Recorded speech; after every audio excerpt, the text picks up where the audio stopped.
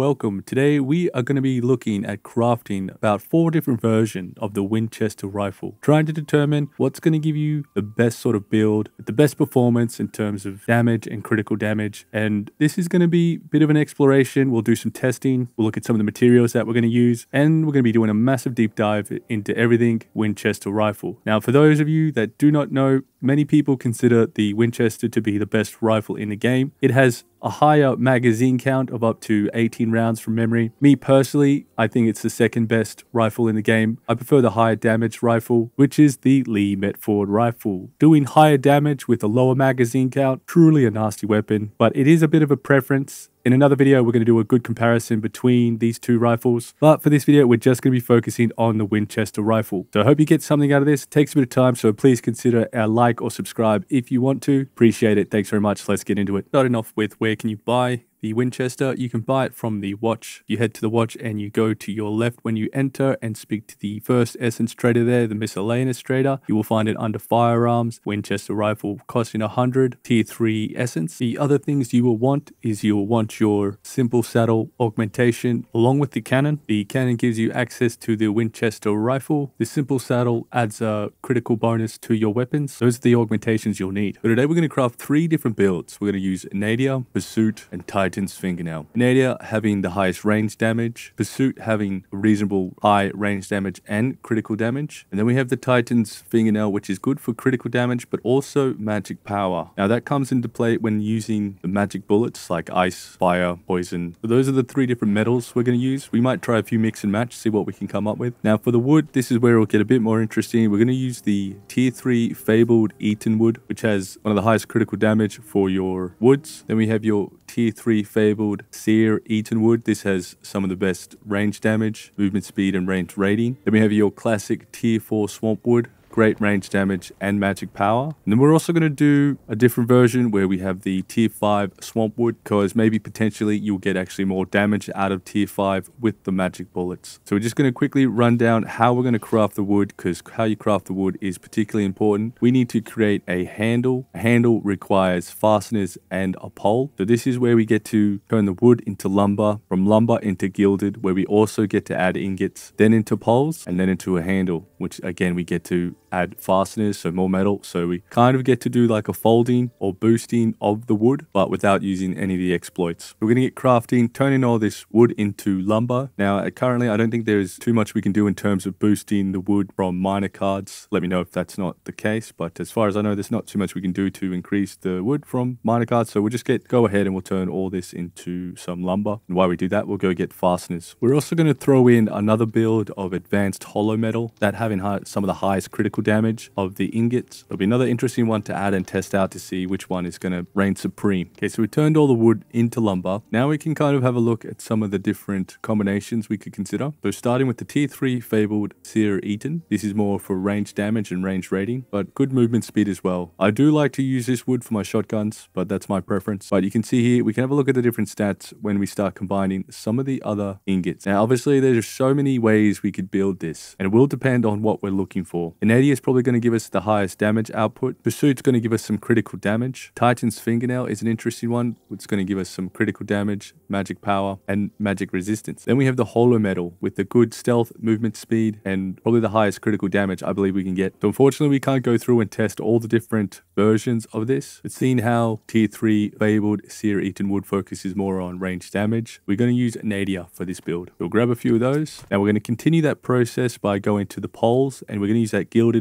lumber that we used, the tier 3 Fabled Sear Eaton, and then Nadia. And you can see here we have a range rating damage of 50%. Probably be the highest range damage build. Doesn't necessarily mean the highest damage output, but in terms of looking at this specific attribute, Enadia and the tier 3 Fabled Sear Eaton wood is going to do the best. So we'll craft that, and then we'll turn that into a handle. Now with the handle, we get to add the pole that we've just crafted, and then we get to add the fasteners. Now again, we could chop and change how we want this to go and be built, but you can see here we have, looking at the advanced hollow, could add critical damage here with some good movement speed. We can go Enadia, which is what we will do with this build, which gives us probably the highest damage range we can get. and a good stealth rating still. Good movement speed. You could also go your Pursuit, giving a bit of a good all-rounder, critical damage and range damage. Definitely a huge contender in terms of the highest damage or best builds, because you have a range damage of 75% in here and a critical damage of 7.5. So it does do a bit of give and take, because you have your movement speed cut in half, your stealth rating cut in half. So it's very much of a preference, but another big contender. But again, we could see some interesting results when we tie in Titan's Fingernail, which gives good critical damage and magical power. So to me, in this stage in the process is going to be probably one of the more important areas when crafting weapons, because here we can really chop and change. And it may turn out that the best sort of weapon builds are going to be one that has a variety of different strengths, not just pinpointed focused on, say, critical damage, but one that might do well in all scenarios, particularly when using and considering that the magic power can affect your damage output of your magic bullets. So for the purpose of this test though, we're going to go for a pure Enadia build and compare it against to the other fuel builds of each type of ingots or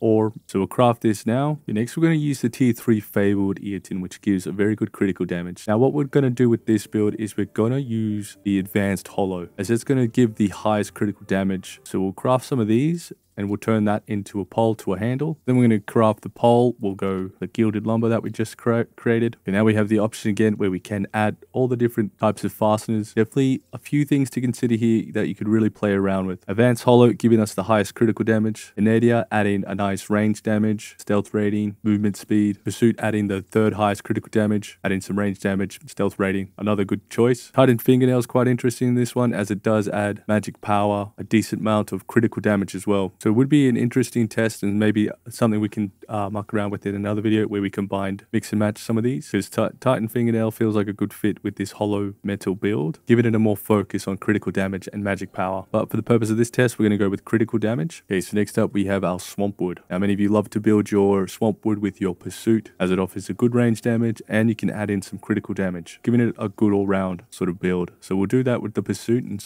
the tier 3 Swampwood. I'm going to craft those into poles now. And again, now we're up to the handle and we have a few different choices here. So we will be going with the Pursuit build, which has nice critical damage and excellent range damage. Very good combination. Enadia could be another interesting choice here, giving a high range damage, less critical damage, but both would offer some magic power. Hollow metal could be a good choice here, because you get reasonable range damage and a very decent critical damage. Not to mention the movement speed and the stealth rating have a nice increase. And again, the interesting one being Titan's Fingernail, adding the magic power, 50%, giving a good critical damage, range damage. This seems like a really good all-round right here. Not particularly excelling in any attribute, but a good all-rounder. The only unfortunate thing is it has no increase on movement speed, but something to consider. So for this, we'll go Pursuit. Now we're going to look at the tier 5 Swampwood. So for this one, we're going to be building it with the Titan's Fingernail, giving it an interesting high magic power, some range damage, and some critical damage. So we'll craft a few of these. Next, we'll turn those into poles.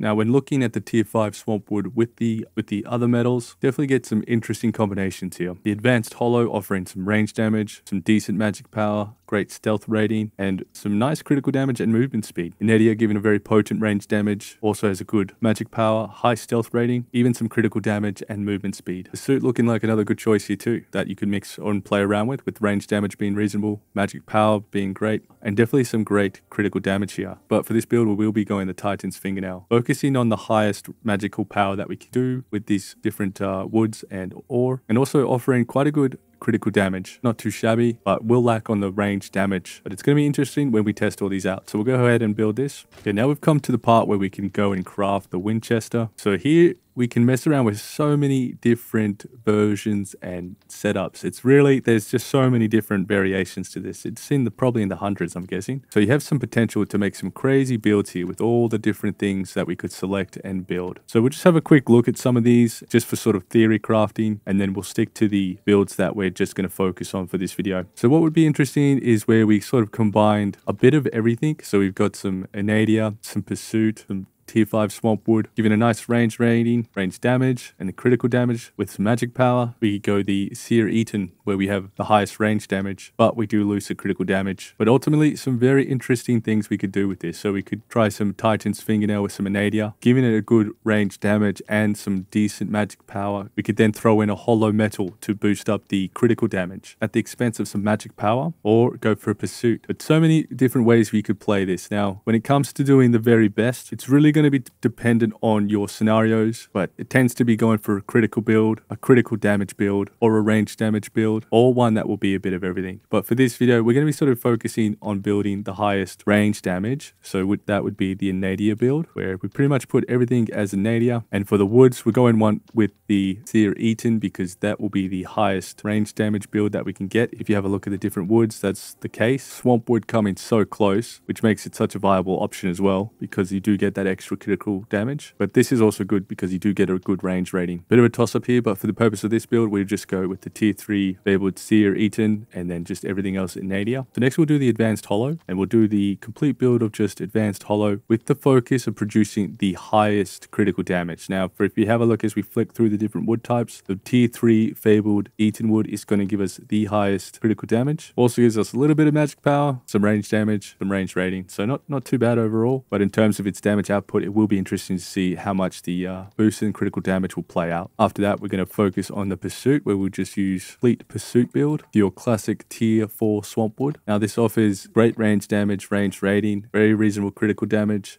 even some magic power. So a very solid overall build. I know a lot of people prefer this build, so we'll go ahead and craft that as well. And for the last build, we're going to be using Titan's Fingernail. Not one you might consider for your weapon builds, but I think this is going to be a very interesting ore to mix in with your overall gun builds. Mixing in just a little bit or some. I think it's going to be interesting to muck around with, but for this build, we would just go the tier 5 swamp wood, which offers the highest magic power, but it also gives some range damage, range rating, some critical damage even. So not a bad overall build, but we'll see what the damage output is like. So here we go, Titan's Fingernail with the tier 5 swamp wood. Now alternatively, we could go for a tier 2 Fabled Bishop, which gives a magic power of 35, but doesn't really give any range damage or critical damage. So I did exclude that from this, but that would give you that would probably give you the highest magic power output. So we've done the 4 different builds, and just having a look at some of the base stats, you can see that there's some interesting differences between all the weapons, and it's going to be interesting to see how they all perform. So now we're going to upgrade these all to tier 3, and then we're going to go do some testing. Now, I did forget to mention that I did have the lumber mill card on, which gives a boost to all these different stats when we're crafting our weapons. So remember to play the lumber mill card or the forge card to give you a nice boost. So we're going to go ahead and upgrade all these weapons to tier 3, and we'll have a look at the stats at the end. So looking at the different stats in the final upgraded builds, now we haven't added infusions or charms yet, but you can see the advanced hollow gives you a gear score of 203, but keep in mind your gear score really doesn't matter in the end game. It's only there as a progress gate where you need to get to a certain gear level to access certain areas of the game. But once you get to end game to the watch, it doesn't really matter. We're all looking for stats. Moving on to the Nadia, which gives the gear score of 211, offering the highest range damage, critical damage of 2.4, range rating of 468. Pursuit offering a very nice range damage as well, with a good increase to your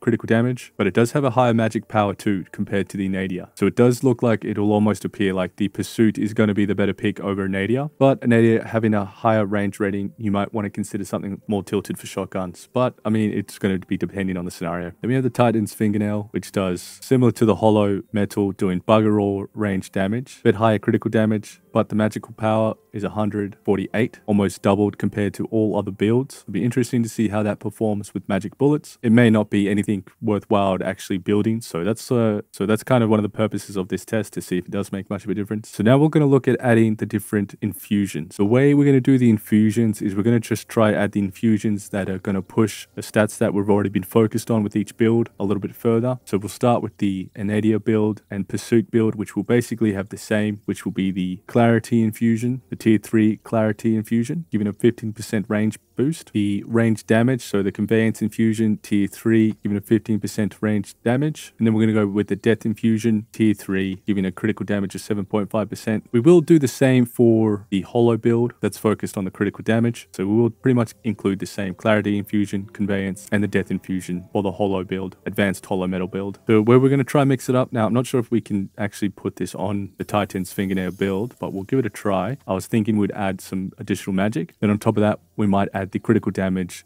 and the range damage boost to the Titan's Fingernail build. Okay, so first we'll start with the Titan's Fingernail. So we'll quickly add the additional magic boost. We'll add the critical damage as well. We'll add the range damage. Then we're just going to go ahead and add all the others to the other builds, that being the Clarity, the Conveyance, and the Death Infusion. So just having a quick look at the weapons now that we've added Infusion. What's interesting is that the Titan's Fingernail actually reaches a higher gear score of 227 when adding the 3 infusions, which it ties with the Nadia. Very different stats. Now, it will be interesting with this high magic power. Maybe that's why it gets such a high gear rating. I know Titan's Fingernail is a tier 5 resource, so it would make sense as well. These are both tier 5, so I guess in the end that would probably be why. So the difference between Pursuit and Enadia, only slightly different, but again, Pursuit having a higher critical damage, Nadia having the higher range damage, and Hallow having the highest critical damage of 4.9, which when you think about that, this definitely won't be doing the most damage. We'll just be doing the test anyway. But for the purpose of this test, we're just going to apply the same charm, the charm of the sniper, to each of the weapons, just to keep it as similar as possible for this test. Now the weapons are complete. We've got charm of sniper on all of them, infusions, tier 3 upgraded. So let's go try and mess around and test these guns out now. So for the purpose of this test, we're also going to bring some nectar with us, which boosts our magic power and critical damage. We're also going to be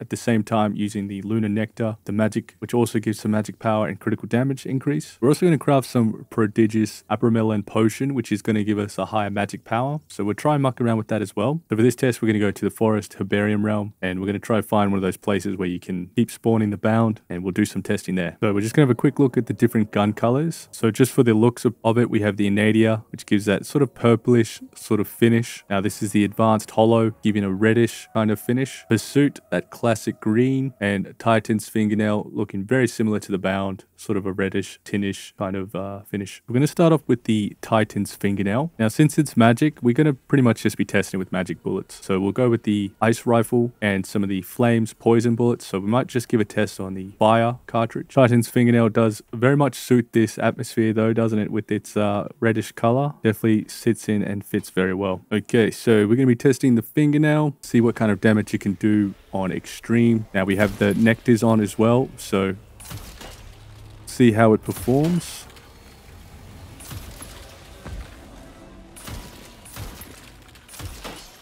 So very nice critical damage. Now we do have the ice bullets on. You can see this performing superbly well for what it is and the damage that it says it does. With the nectars on, this is definitely a supreme choice. We'll do some testing without the nectars as well, but just to give you an idea.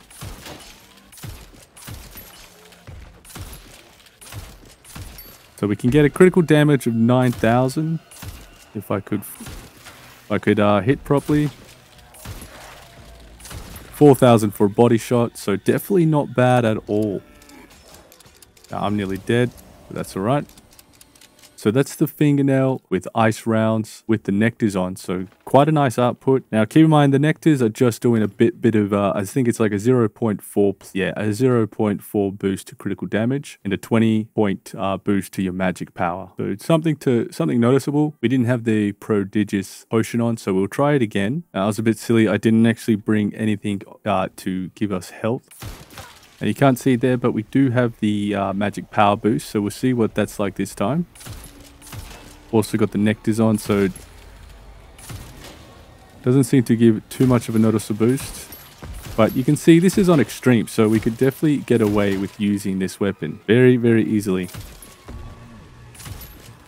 Good critical damage, good range. We can switch the bullets to, say, fire, see what they like. So fire performs very nicely as well. So this is kind of incredible. Now we do have a few things boosting the magic, but this looks like a very good weapon that you could use in the end game, and that's just using Titan's Fingernail. Now we'll go on to the Hollow Metal next. I won't get to test it with all the different bullets just because it's going to take too much time, but just to give you an idea, that's how it performed. So Advanced Hollow next. So this is the high critical damage. Has pretty much the same range damage as the Titan's Fingernail, but less magic power. So we'll see how it performs. Now we will have all the different potions on just for the test to keep it all similar. I'd like to spend more time on the different weapons, but again, it just takes too much time to show you all the different variations of bullets. Okay, so what do we got here? We'll go ice, see how it performs. So it should be doing quite well on the critical damage. I kind of expect it to do more damage, but we'll see.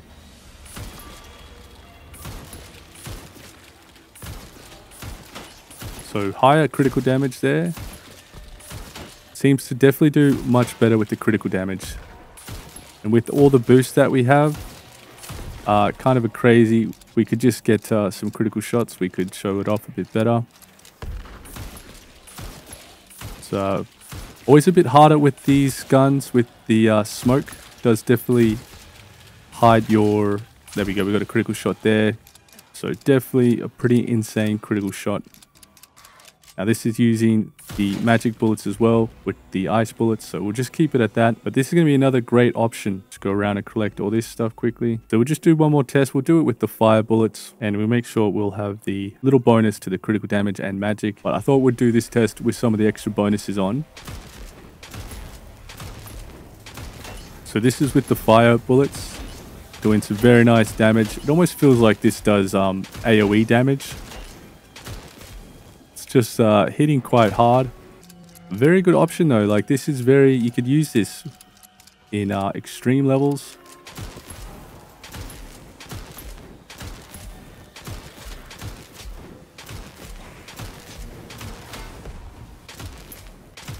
So definitely the ice are doing more damage. But a very good option there. So 10,000-ish for the critical damage. Could go a bit higher, but another great choice. So it is surprising how well they both do with having magic damage and using magic bullets or the critical damage. So now we'll try the Enadia and see how that performs. We'll start off with the fire bullet since we've got those selected already. Put our magic potion on as well and we'll give it a go. We'll see how much the critical damage is and the base damage. Ooh, 15,000 for Nadia. Whoa, okay, so definitely a much higher damage. Definitely can notice that. So some crazy numbers there. 15,000. See if we can get a... Oh yeah, critical shot. You can almost one-shot your 220 bound, just the basic guys. So that's pretty impressive. Definitely some crazy high damage there. Now with the boost to the critical damage, it's a nice little boost there. Won't make too much of a difference without it, but definitely you would notice it. So we'll try with the ice bullets now. Okay, so with the ice bullets, with the Nadia, give it a few more shots. So higher base damage for sure, doing about 5,500. Not too much difference between the fire rounds and the ice rounds. For 30,000 damage on that critical shot. It's the highest we've seen so far. See if we can try to get one more critical. But definitely this is going to be a much better overall weapon for sure compared to the Hallow and to the Titan's Fingernail. But pretty impressive. Enadia definitely up there with one of the best builds. It's really going to come down Pursuit or Enadia. That high damage output. Mixing some of these different ones could be interesting, but I still think going for the pure purpose of critical or damage is going to be the best bet. Now, Pursuit is the one we'll try next. It has the best sort of balance between critical and range. So a lot of people opt in for the Pursuit build because of that fact. And you'll see it will probably perform quite similar to how the Enadia formed. Let's give it a go. So we've got the ice rounds in right now, so we'll give that a crack, see how it sort of performs. It's higher critical damage percent. If I can hit things. So it's got pretty much a very similar sort of damage output. 38,000, the highest critical damage that we've seen. Blowing some of these guys away. Pretty insane. Apologize if the recording's not too smooth. Can't get 60 FPS on this game on extreme settings, and you can see why. Whoa, absolute one shot, blew them away. What the hell? So with the extra critical damage boost that we're getting from these potions, it is turning out to be probably the ultimate build for this rifle. Absolutely insane. We'll flick over to fire rounds and give it a crack. Okay, so fire rounds Pursuit with the bonuses from the various different things that we can add. The potions. Some insanely good damage. Very good critical damage. So this is looking probably like the best one to roll with if you can have all the potions. But the others did quite well as well. So it's really going to be a bit of a preference to how you want it. But Enadia and Pursuit looks like hands down they're going to be the sort of the best bet for these kind of rifles. Even with the magic boosts and critical boosts to the other weapons. But I will say Pursuit definitely feels the easiest in terms of being able to annihilate the enemies quickly. So I would recommend Nadia or Pursuit being some of the best builds for this, and then you can increase these stats further using your nectars and your potions. But there you have it. So 4 different builds, very different outcomes, but Nadia and Pursuit definitely taking the title there. Now you can be a bit of a preference between what you prefer with your critical or higher damage, but it does seem like I would give the gold medal to Pursuit for being the very best sort of build. You probably will be able to boost these stats a bit further too, depending on a few factors, but this will give you a good idea of where to start at least. Anyway, I hope that helps, and thanks very much for watching. I'll catch you next time. Peace.